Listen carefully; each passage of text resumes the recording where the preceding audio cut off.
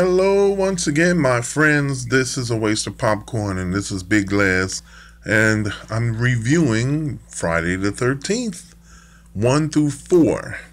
And I'll tell you why. I was watching Siskel and Ebert back in the day. They panned the hell out of this movie. They didn't like 1, they didn't like 2, they didn't like 3, they didn't like 4. They said it was a bunch of trash, it was garbage, it was no hope for the future for these teenagers. It's just some guy in a hockey mask going around murdering and killing people. And they never took the time to tell the story. The story takes place with Pamela Voorhees, who got pregnant in the 1950s.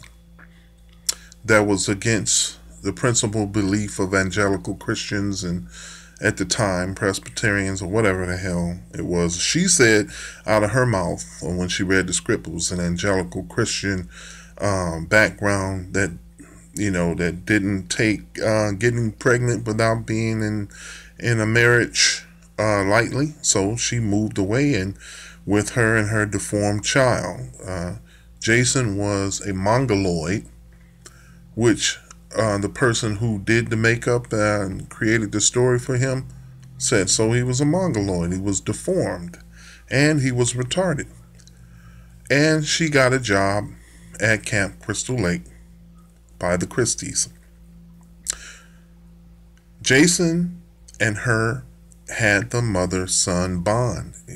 It was all he had, and he was all she had, and she was all he had.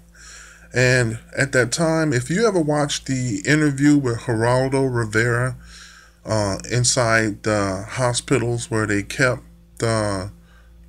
physically challenged and retarded children, and they put them in cages, and they were sleeping and sitting in their own feces, they were beaten, they were half fed, they just under the conditions of horribility during the 70s. So we see how this story developed, and then in 1980 they tried to open the camp back up. I skipped a big part. Going back, Jason drowned, presumably drowned, when he was 8 because the campers didn't pay him no attention because he was retarded and he was deformed. That was it. The mother went crazy and she killed 2 of the campers. They shut the camp down in 1962 and tried to open it back up in 1980. And when they tried to open the camp back up in 1980, she took her revenge. And the whole kill them, mommy, became the chant. Kill, mommy.